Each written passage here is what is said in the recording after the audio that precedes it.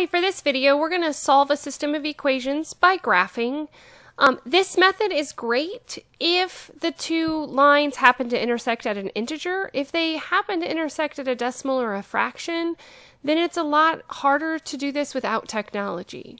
So with this, what we're going to do is we're going to graph each of these lines separately. So I'm going to start by graphing this line first. And if you remember, to graph a line, the easiest way to graph it is in y equals mx plus b form.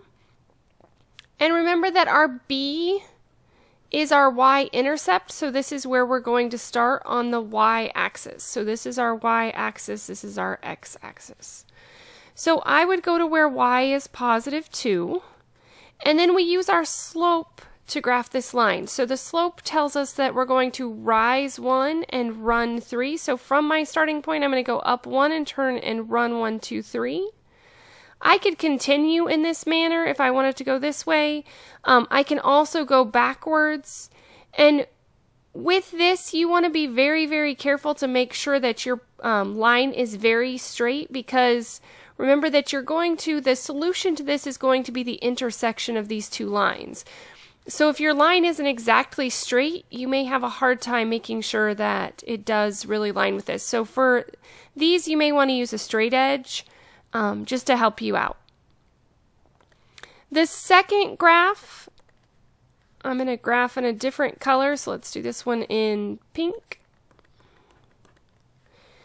So for this one, remember that the y-intercept is always our starting point, so we're going to start at -2 on the y-axis. And our slope this time, because it's negative, I have to go one positive and one negative direction. So I could continue doing this until we see that the intersection point is right here. I could have also gone down one, back one, down one, back one. The pattern continues for forever, so it's easy to see that this pattern continues to go on forever and ever. So the intersection point, this point right here, the point that they have in common, is at -3, 1, 2, 3. Remember that the x is always first, comma 1. So that would be our solution. So we would say the solution to this one is -3, comma 1. I would always take the time just to make sure that your answer makes sense by plugging it back into both of them. So if you want to check this one, you would simply just plug it back into either equation. Remember that this is always your x term, this is always your y term.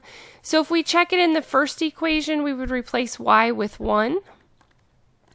And we're going to see if I take 1/3 times -3 plus 2, does that give me 1? So this right here is really -3 divided by 3, which is -1 plus 2. And that does work. And just because it works in one doesn't mean that the solution is correct. It does have to work in both of them, because you're looking for the x and y values that make both of these equations the same.